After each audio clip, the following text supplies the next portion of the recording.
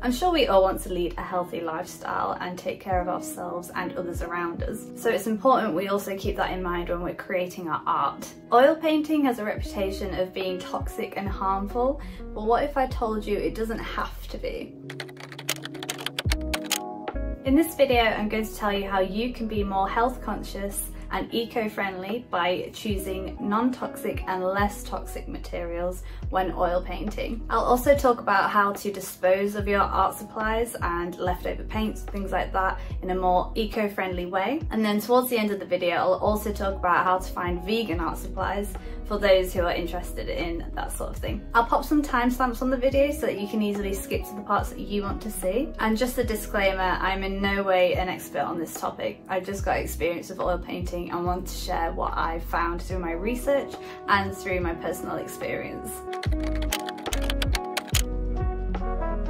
So traditional art practices and materials can be toxic and harmful to our health and our environment, but luckily we're seeing more and more companies create sustainable products and safer options. The Renaissance masters didn't have to use solvents, so why do we? Oil paints are a great medium to get into because they have slow drying times, which means that you have a lot more freedom with them. You can blend them together really smoothly, and they just allow more freedom overall. But they also can be super intimidating to people new to them because of all the solvents and the risks. Because oil paints are made up of pretty much oil and pigment, you can't clean them like you would a water-based paint like acrylic or watercolour. So cleaning any brushes or spillages would require solvents such as turpentine, mineral spirits, or some specific brush cleaner that's made by a paint company. Solvents like this give off harmful fumes that are really bad for you and the environment, and you would need to sit in a well-ventilated room when using them, but even then they can still be really harmful and cause you health issues. Also, when disposing of solvents, you must never pour them down the drain because it can cause lasting damage to the environment. Instead, you would need to put it in a suitable container and then take it to your waste disposal service so that they can dispose of it safely. It's also a good idea to wear gloves or some sort of barrier cream on your hands. This is because the pigments in oil paints can also be toxic. Solvents can cause your skin to dry out, and then if you get pigments in your dry skin or any cracks in your skin, it can get to your bloodstream,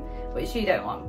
So what's so toxic about pigments? In history, there have been some insane ingredients in pigments, such as arsenic in Scheele's green and uranium oxide, which was used to create like an orange glaze for ceramics. Those have since been banned, but many paints still contain toxins and heavy metals such as cadmium, manganese, ceruleum, and cobalt. Now you can of course still use these pigments if you choose to.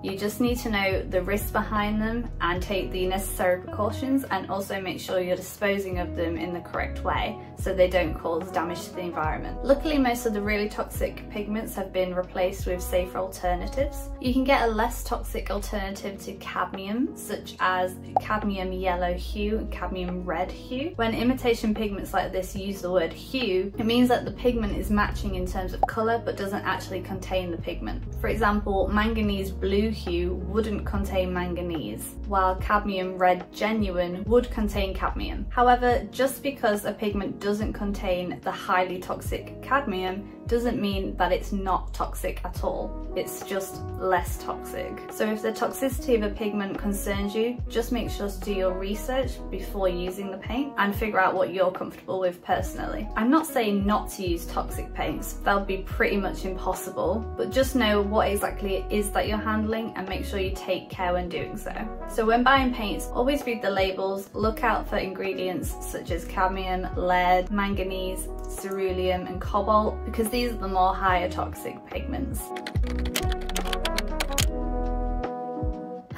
You still with me? Okay, so now we've gone over why oil painting is toxic, I'll now tell you about all the non-toxic and less toxic alternatives out there. So if you still want to use traditional oil paints but you don't want to use the harmful solvents and mineral spirits that come with it, you can swap out your turpentine for walnut oil. Walnut oil actually eliminates the need for solvents when cleaning your brushes because it actually makes the paint slide straight off the bristles. So just dip your paintbrush in walnut oil and then wipe it on a rag or paper towel until there's no longer any paint coming off, and then you're good to go. Apparently this also works with good old vegetable oil from the supermarket. There are also many non-toxic mediums on the market that you can use instead of the more harmful ones. For example, Gamblin's solvent-free gel medium, M. Graham's walnut alkyd medium, I'm not sure if I said that right, linseed oil, walnut oil as I mentioned before, and also Zest It. These are just a few examples. There is also Gamsol by Gamblin, which is an odorless mineral spirit, so you don't have all the nasty fumes from like turpentine and other mineral spirits. However, this is still toxic, and I personally found when I used it that it left me with a sore throat all the time, so I stopped using this completely. Utrecht also offer cadmium-free options, which are made with organic blends, but still have the same opacity and consistency as traditional paints. There's also a small family business called Natural Earth Paint, and they create paints using pigments from nature, which is really cool. They also use recycled packaging and work in a solar powered facility. Another way you can cut out solvents and more toxic materials is by switching over to water mixable oil paints, which is something I've done recently. These paints can be cleaned away with soapy water. I wouldn't recommend using water to mix the oils as like a medium, because this can make them go a bit of a weird consistency. I would really just use the water for cleaning the paint off the brushes afterwards. With water mixable oil paints, they've changed the... what are water mixable oil paints? According to Wikipedia, water miscible oil paint is oil paint either engineered or to which an emulsifier has been added, allowing it to be thinned and cleaned up with water. These paints make it possible to avoid using, or at least reduce volatile organic compounds such as turpentine that may be harmful if inhaled. Thank you. Okay, yeah, so water mixable oil paints, they've had an emulsifier added to them to change the way that they react to water.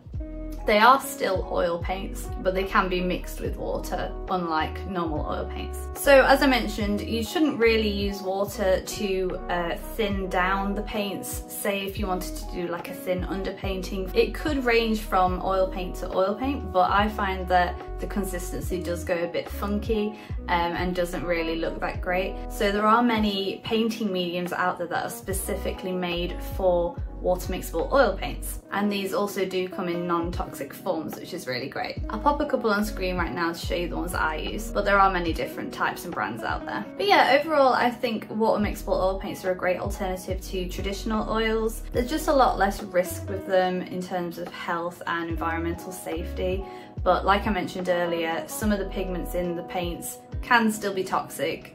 You just have to do your research and find out the pigments that are coming in the paints that you are purchasing. You can usually find out what pigment is in your paint tubes by looking on the tubes themselves. For example, on this Norma Blue here from Schminker, it has it here on the side, and most paint tubes should have the pigment on there, but it'll vary from brand to brand. So there are all the less toxic and non-toxic oil painting alternatives available. If you know of any more alternatives or have any of your own methods that work for you, feel free to share them in the comments below. I'd be really interested to see the methods that you guys use. Okay, now I'm going to talk about how to dispose of art materials more safely in a way that has less impact on our environment. So unfortunately, a lot of the time, art can just be harmful to the environment. The way products are manufactured in themselves can be really damaging to the environment, but we as consumers can make sure that we're disposing of our waste materials in a safe way. The paint scrapings and even paintings themselves shouldn't be thrown away in the usual waste disposal due to the toxic elements in the supplies that we use, and the solvents and other liquids that we use to clean brushes should never be poured down the drain. Instead, we need to store these in safe containers and dispose of them according to our local waste removal guidelines. So solvents and thinners, like I mentioned before, give off really harmful fumes. If you do use turpentine or any other mineral spirits, make sure you're in a well-ventilated room and don't leave solvents out in the open. So the best thing to do is to buy a toxic chemical container and use this to put your oil waste solvents and rags of oil paint and things like that in. Then once you're ready to dispose it, take it to a local waste centre where they can dispose of it properly. This keeps the chemicals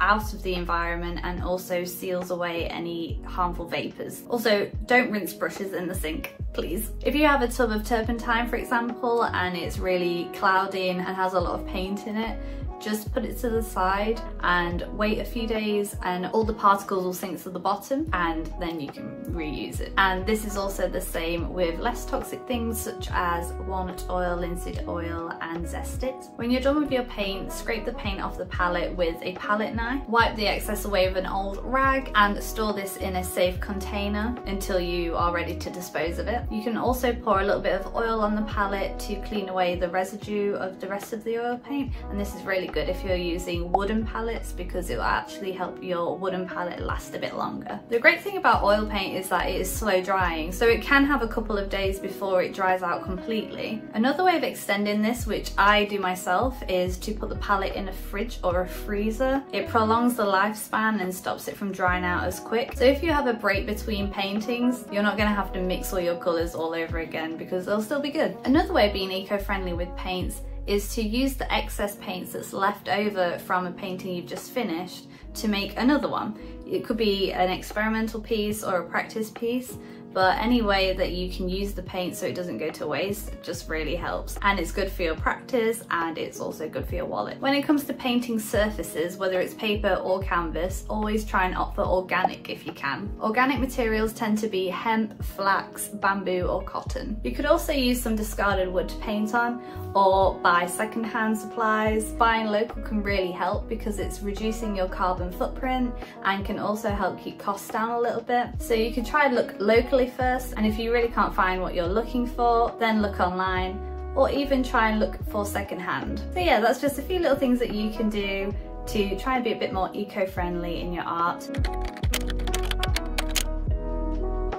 Okay, so we've gone over why oil paint is toxic and how to find less toxic and non-toxic alternatives, how to be a bit more eco-friendly with art supplies.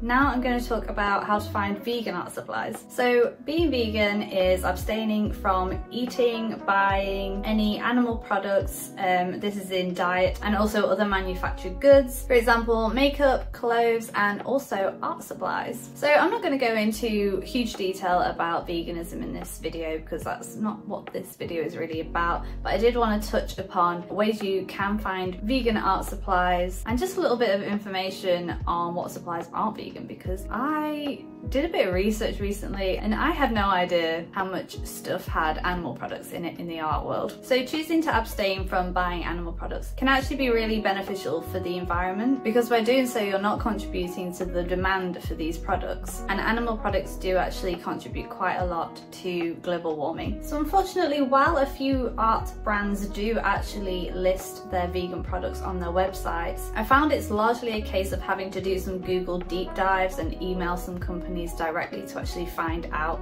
if their products are vegan. Luckily there are some websites online where some amazing people have collated lists of vegan art supplies. I'll link them in the description below. They've been a godsend. So art supplies traditionally have used many ingredients from animals. For example, paints, mediums and even papers may contain bone char, gelatin, ox gall, rabbit collagen, eggs, carmine and shellac.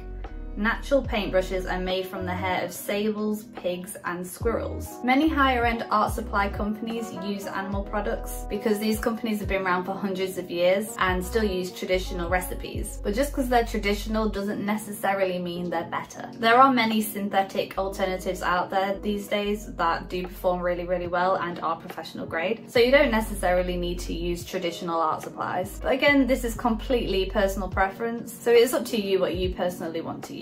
So something that I found out recently is that generally all inks and paints that are called ivory black contain the pigment PBK9, and this pigment is made from the ashes of burnt animal bones, which is a waste product that comes from factory farming. There are, however, many alternatives. The most commonly used alternative is lamp black and carbon black, also Mars black, but this can vary from brand to brand, so always check the pigment number on your paints. So a couple more ingredients to be on the lookout for. Carmine, it's a bright red dye which is obtained from finely ground cochineal scale insects, and also oxgall, which is used as a binding agent in watercolour paint, and this is derived from cows. So an unfortunate thing that I found recently was when you buy paint sets, a lot of these sets do have ivory black in them, and a lot of the time when I checked it was the pigment PBK9, which meant that these weren't sets that I was willing to buy, unfortunately. Also, it wasn't always just ivory black that was the problem. Sometimes the burnt umber, for example, wasn't vegan. So I was looking and looking and looking and trying to find any oil paint, water-based oil paint sets that didn't have any animal products in them, but I wasn't able to find any. And I sort of came to the conclusion, like, okay, if you want a paint set from a specific brand, but you don't want to buy animal products, then you literally just have to buy the paints individually. And that's expensive. That's really expensive. But luckily I came across a water mixable oil paint set from Schminker, and it is the Norma Blue set, and they claim to be vegan and non-toxic and also allergy friendly. So that's really great, and that saved me a lot of money because I was able to just buy a full set. So I was quite relieved to be able to find that, but that's the only set I've found so far. Again, if you know of any, please let me know in the comments below. And finally, another way of getting around the issue of being able to find vegan art supplies for the specific brand that you want, you can always buy secondhand. Again, this depends entirely on the person, what you believe in, but to me, personally, if you're buying secondhand, your money isn't going towards the manufacture of those products, so you're not contributing then, you're just buying secondhand off someone who no longer wants the product, and you're preventing that from going to waste, which, you know, is better than it ending up in a landfill. But again, that is personal preference, so it's up to you to decide what you would be happy with doing. So that's everything for this video. I hope you found it informative and interesting. Oil paint is a really fantastic medium and I love using it. Once you get your head around it all and start to understand it a little bit more, it is a bit more straightforward.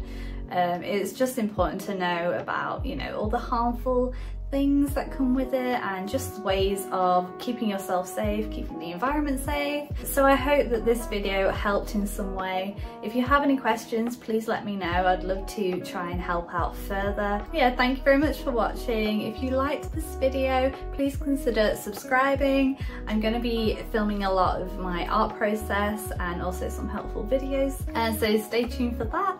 And yeah, I think that's it. I'll leave you guys alone now. Bye-bye.